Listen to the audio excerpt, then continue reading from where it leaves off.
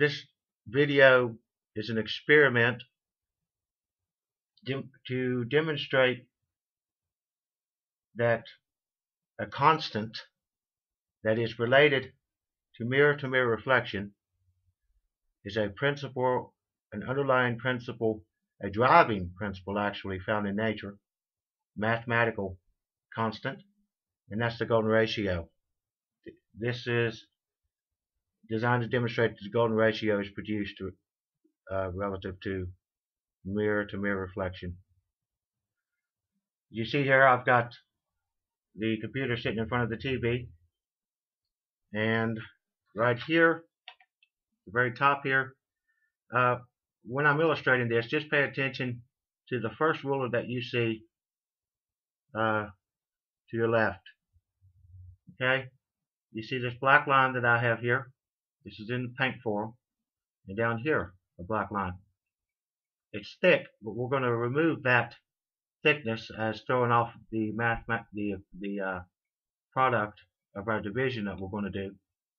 We're going to thin that line because I'm going to go in here and place a piece of tape at the bottom of the line and a piece of tape at the top of the line here as well. Okay, so I'm going to tape. Then I'm going to slide this webcam over so you can see what we got. I'm going to measure from tape to tape. Take first measurement, second measurement, divide those two sums, and you'll see how astonishingly close it is to the golden ratio. Close enough to prove that this is a established principle. I say close enough because it's very hard to calibrate this, because the computer table moves, the TV moves when I put the tape on it. It's going to kind of throw off a measurement, but certainly when you see the sum of these two divided, you'll see that it's not in any way significant. So what I'm going to do is I'm going to place tape on here now.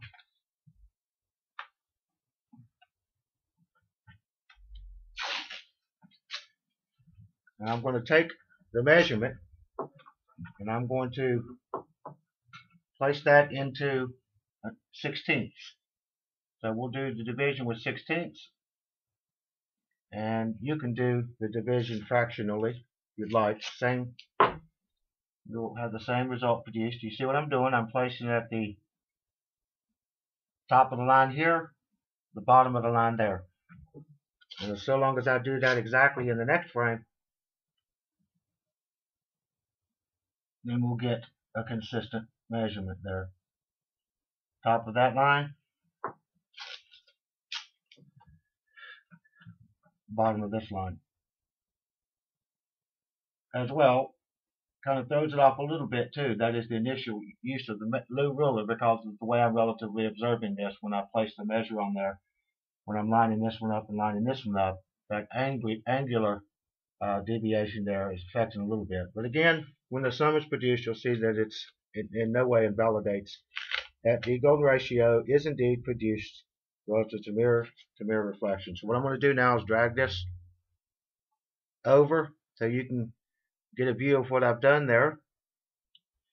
And again, we're going to measure from the top of the tape here to the top of the tape here, top of the tape here, top of the tape here, and see what we get.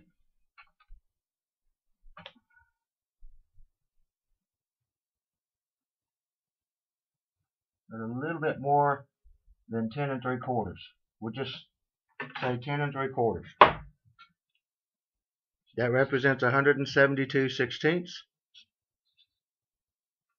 Take the next frame in the succession of frames relative to the propagation from the surface, first surface frame back into the mirror.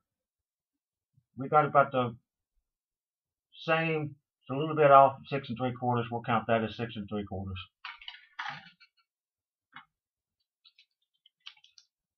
And that represents 108 sixteenths.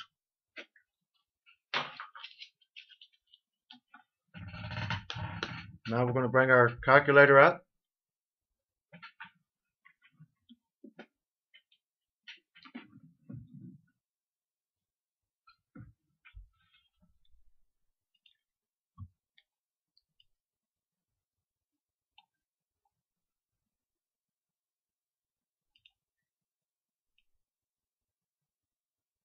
And we're going to put these the sum of the first line represents 172/16 divided by the second in the succession is 108/16. Get 1.5925, and it repeats. So we'll write that sum down, 1.592, and we'll divide the golden ratio by that sum. 1.618 divided by 1.592 equals, we're off by 1.01633%. And in the realm of science theory, in the realm of mathematics, that is close enough to demonstrate that this is in reality a principal constant that forms consistent with mirror-to-mirror reflection. Now we can take this principle and we can study these frames a lot more with different methodologies, different experiments, and I intend to do just that.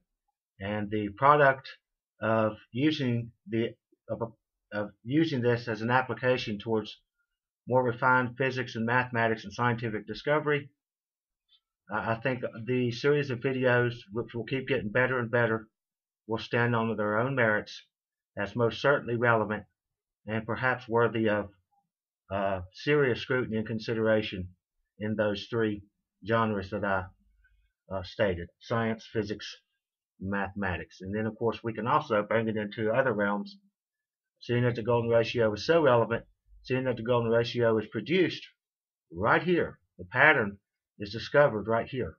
The pattern that's been searched in the golden ratio, what produces it, how does it form, how does it contract, expand, how does it mold everything. Well, we found the underlying principle behind it, and this represents a pattern. So the pattern within the golden ratio is discovered through an understanding of reflection relative, the relationship between energy and mass relative to energy being a reflector. May or may not be reflective itself, but most certainly mass is exclusively a reflection of energy. So there you have it.